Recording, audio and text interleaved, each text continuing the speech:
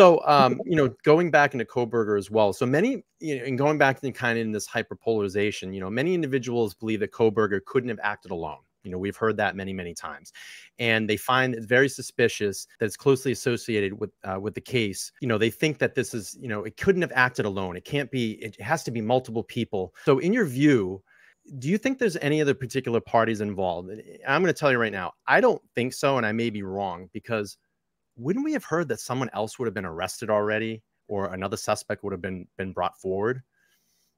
Well, that's a great point. But no, I don't think anybody is involved, not only because nobody's been arrested, but also because this type of crime, and yes, there are killers that sometimes act in tandem with, Sure. there are killers like that. But this was so personal.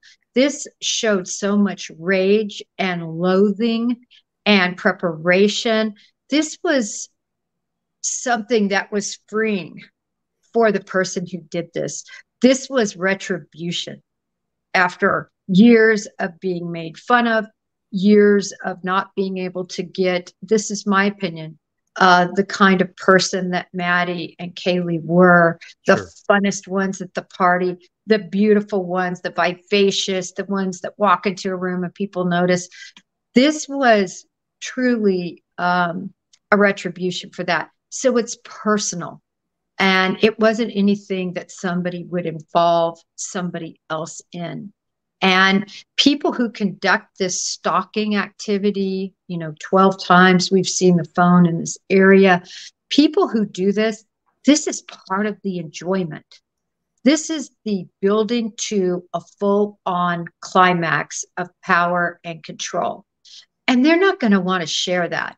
So way before Brian Kohberger was ever arrested, I think most people in my position or a position similar, or that were, with my sort of background, we all believed that this would have been done by one perpetrator.